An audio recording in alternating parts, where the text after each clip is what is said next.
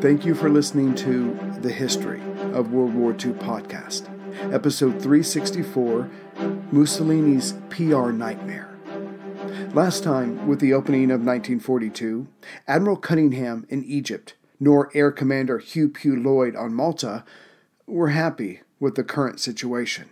The Admiral had lost 2 battleships thanks to a daring Italian attack while in the port of Alexandria, while the Air Commander had to contend with the return of the Germans and their Messerschmitt 109s, without Spitfire planes, the only planes capable of keeping up with the deadly German machines.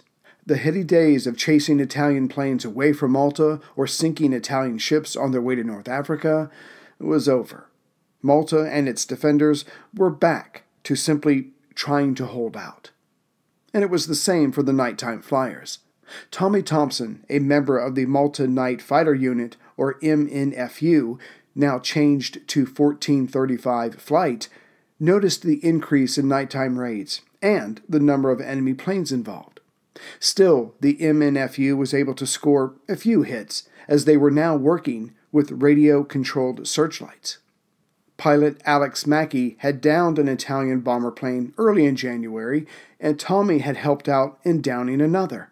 But even better, on January 3rd, Tommy was able to get close to a Ju-88 and give it a quick burst of his bullets. The result was the target losing pieces of itself, but whether it went down or not, Tommy could not say for sure. Such was fighting and flying at night. But the new year also brought a worsening of the weather.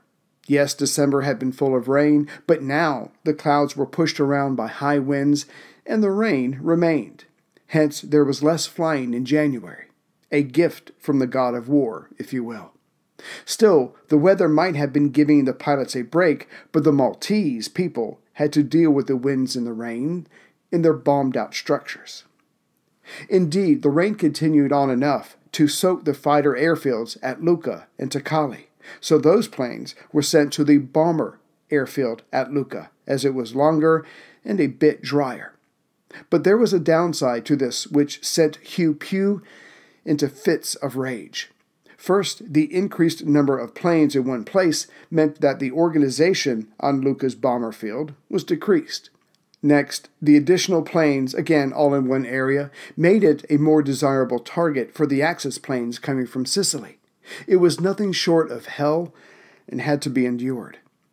It wasn't until January 22nd that the night fighting unit could take off again, and they were eager to do so, as they had a surprise for the Axis. It's not known why this did not take place earlier, maybe during the first 6 months of the night unit's existence, but when they went up again, the planes were fitted with different fuel tanks, which allowed them more time in the air. Enough time to fly to Sicily, patrol the skies over the island, and seek out the Axis bombers before they took off. Not much happened that night, but on the 25th, the night flyers were up and at it again over Sicily.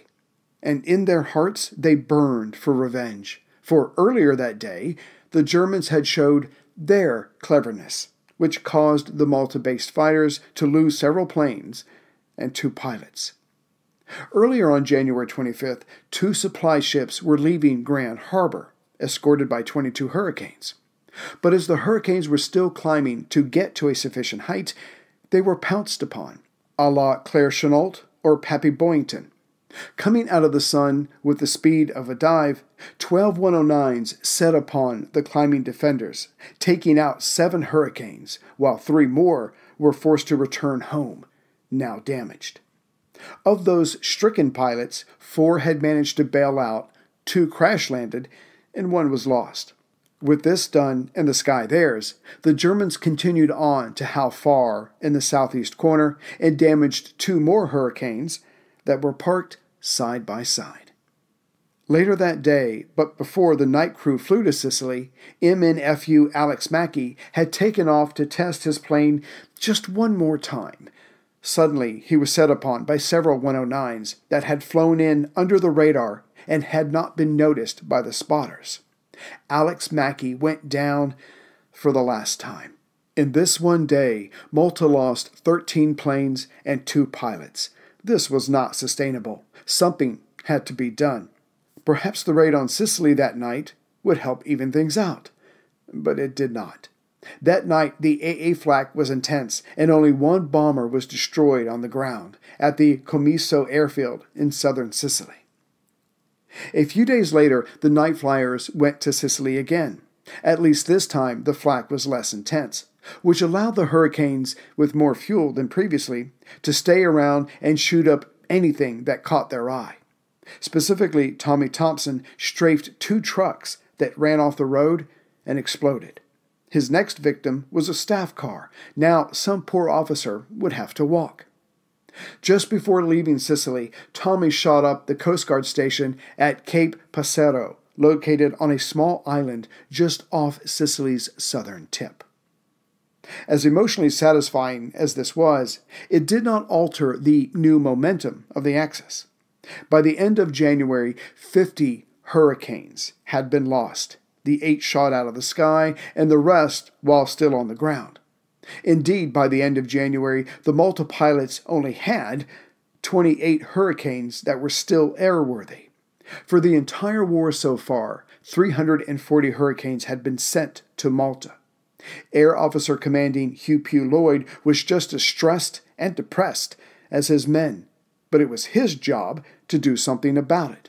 So, as his pilots focused on taking on the Germans and the Italians, Hugh Pugh took on the British Chiefs of Staff. Here's a question for you. What would you do to save humanity? And how far would you go to stop someone who was getting in your way? The ancient rivalry of assassins and Templars cuts to the heart of good versus evil. But it wasn't always clear who was good and who was evil. Plug in to explore the amazing world of medieval feuds. Echoes of History, Assassins vs. Templars is a special collaboration between History Hit and Ubisoft, the masterminds behind the Assassin's Creed games.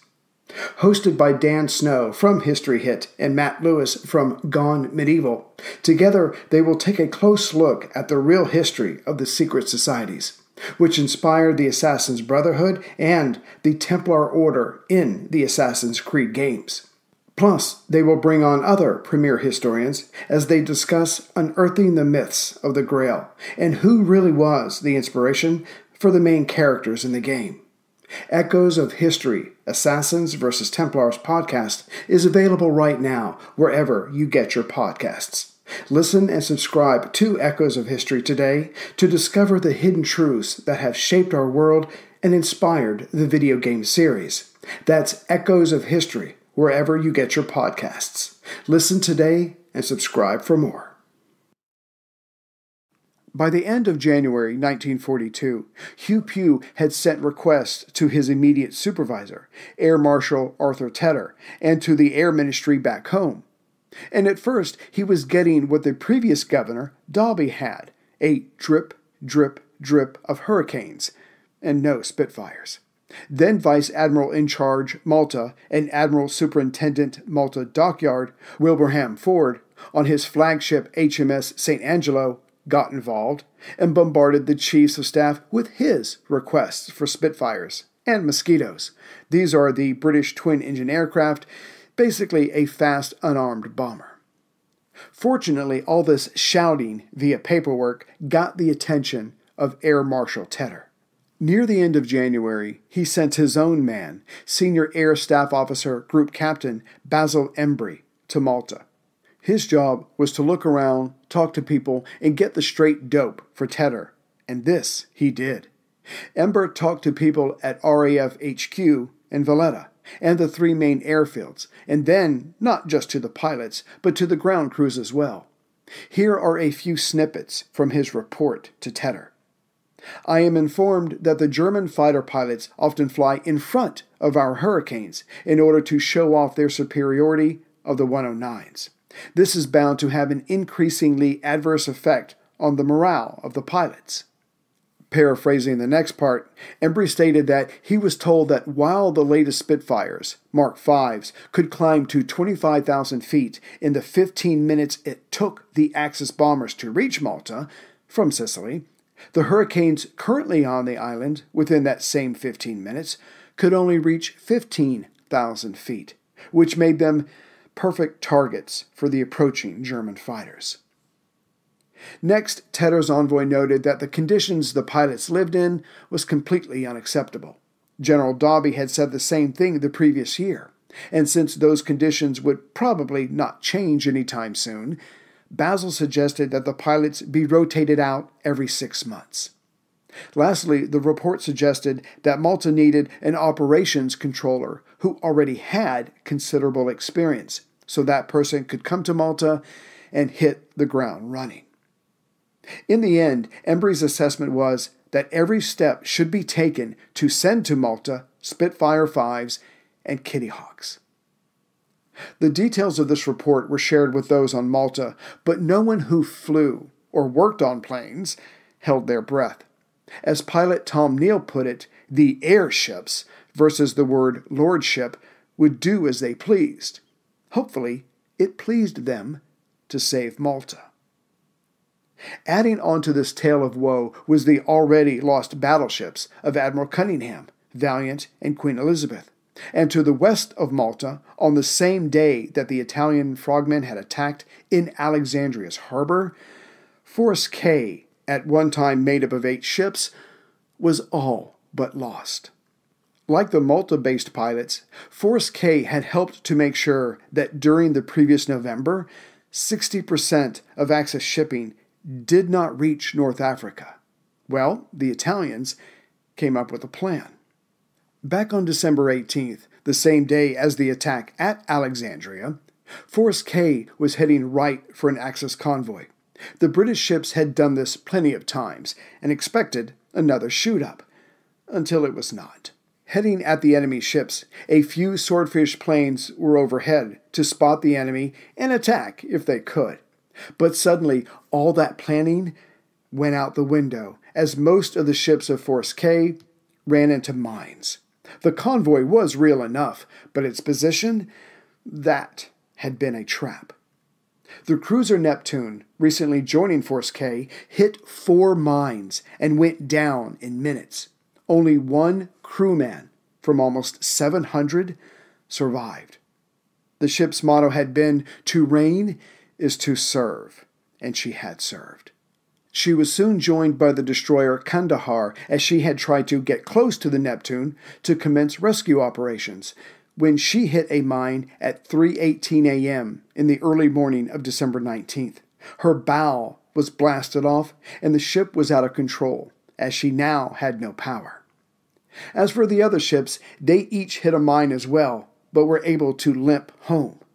All told, by late January, Malta was being pounded. Its defending planes were outnumbered and outmatched, and Cunningham's fleet to the southeast and Gibraltar's Force K were out of action for a while, which meant the Italian convoys sailed on to Tripoli unmolested. The good news for Tag Nat Gold was that he would be leaving in January of 1942. But it was his last month that epitomized the living conditions of every pilot on Malta. First, there was the renewed attacks on the various airfields, Grand Harbor, and random strafing. Next, due to the increased bombing, the pilots and crews were getting very little sleep, which was its own problem. Next, supplies were becoming an issue again. In total, life was quickly becoming hell for those on Malta, certainly for the ones whose job it was to defend it. But to use Nat Gold one last time as an example for the other pilots, even his leaving was fraught with danger. As the Axis now controlled the skies over the Mediterranean, the moment Nat's merchant ship left Grand Harbor on its way to Alexandria, it was bombed and bombed again by German planes. Nat watched as an escorting destroyer was literally lifted out of the water by several close explosions. He could see the propellers turning for a second before the ship was slammed back into the sea. Even after that, Nat could not get out of his head the friends he had lost, those who were seriously wounded, nor the sight of 100 Axis planes flying over Malta.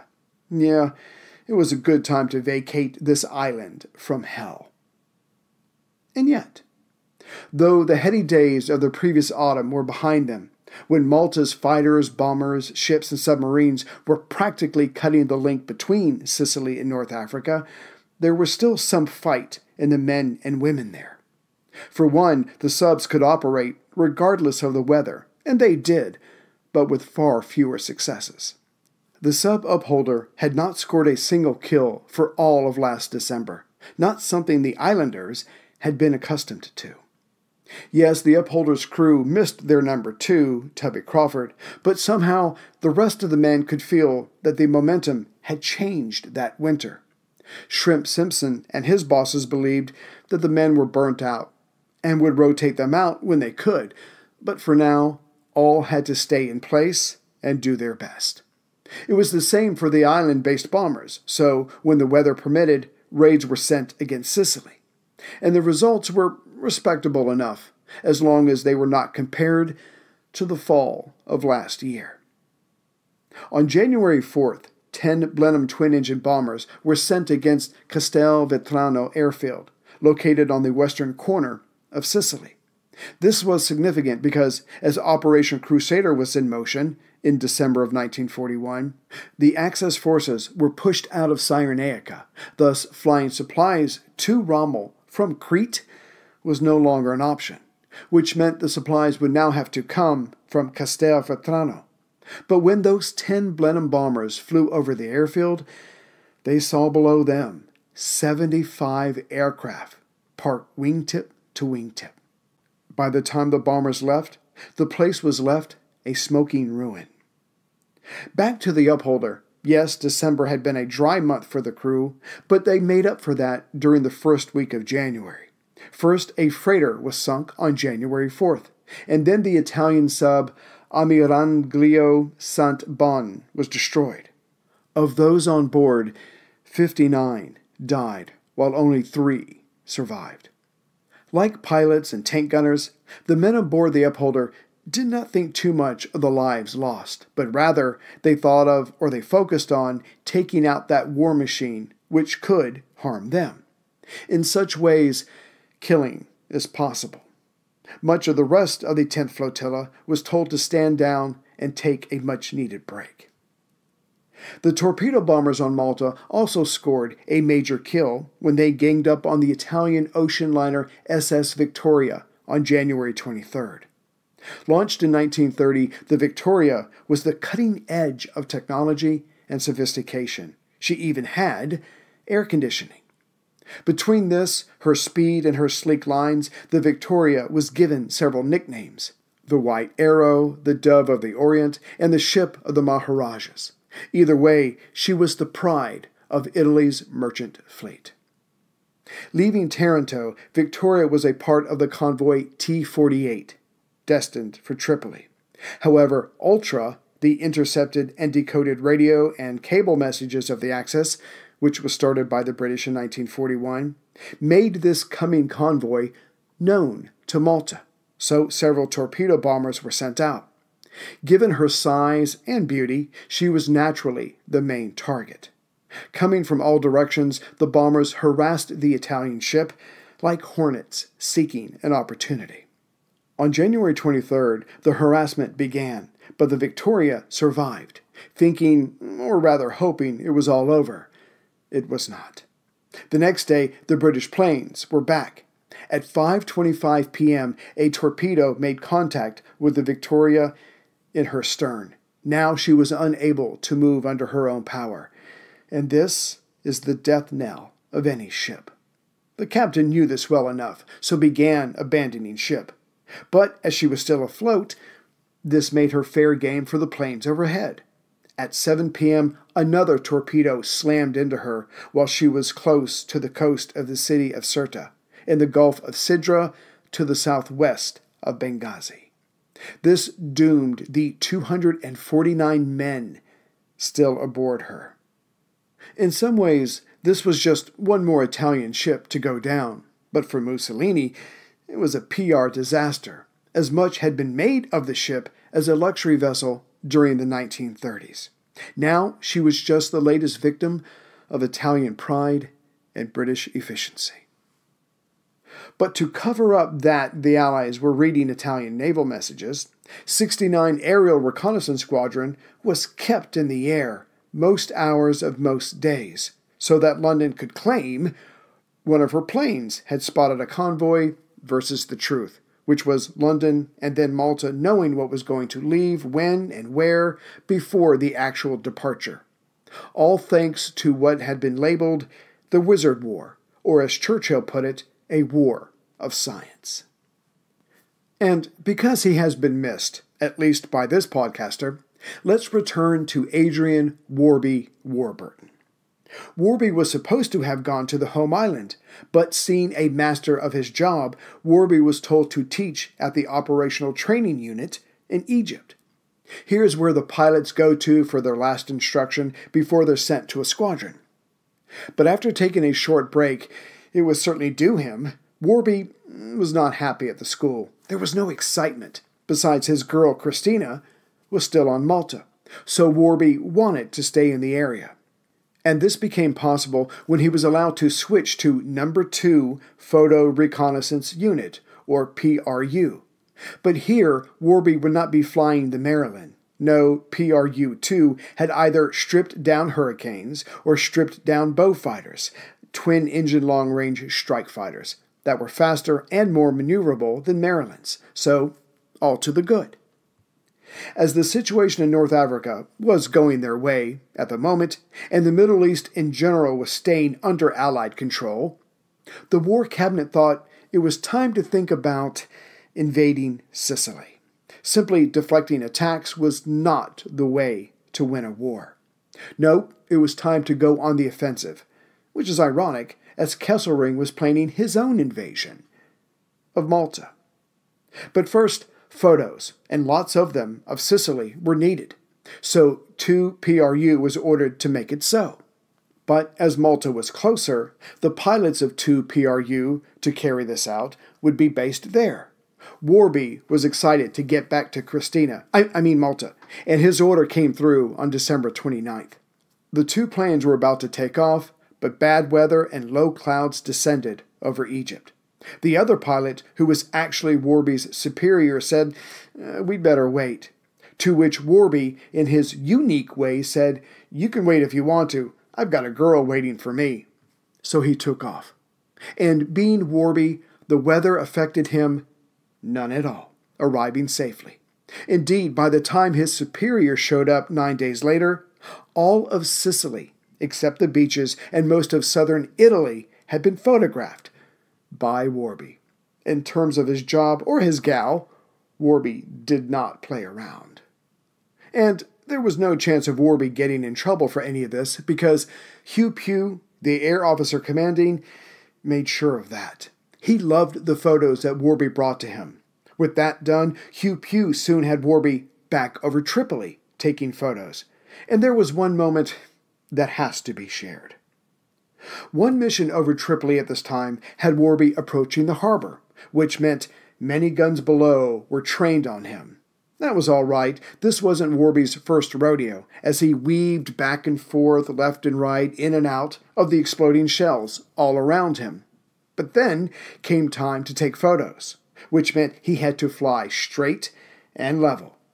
Suddenly, a large bang shook the entire plane, and the armor-plated door between the cockpit and the photo mechanic, Ron Haddon, was ripped off. Haddon had dove down in reaction to the explosion, but when he lifted his head, he saw Warby flying along like it was a day in the park. Oh, the explosions were still going off around him, but as Haddon later noted, he had his hat on top of his helmet, cigarette hanging from his lips, one elbow resting on the side of the cockpit, driving the plane with the other hand. His complete lack of fear and nonchalant attitude to the noise and from the flak was fantastic. Warby at his best. Fighters were chasing us, the port engine had failed, but he pressed home his reese and safely returned. Though Force K was practically wiped out, and Cunningham was down many ships, Malta and her various tentacles were still doing their part for the war, namely, making it as hard as hell to get troops and supplies to Rommel. But Kesselring was just getting started. Postscript. Back to the mosquito bomber mentioned in this episode. Its claim to fame was that on January 30th, 1943, the 10th anniversary of the Nazis taking power in Germany, Hermann Goering was giving a radio address when a mosquito attacked the main Berlin broadcasting station. His speech went silent. He was not heard throughout the country that day. For once, the rather rotund commander-in-chief of the Luftwaffe, a cruel man who wanted Germany built in his image, was kept quiet.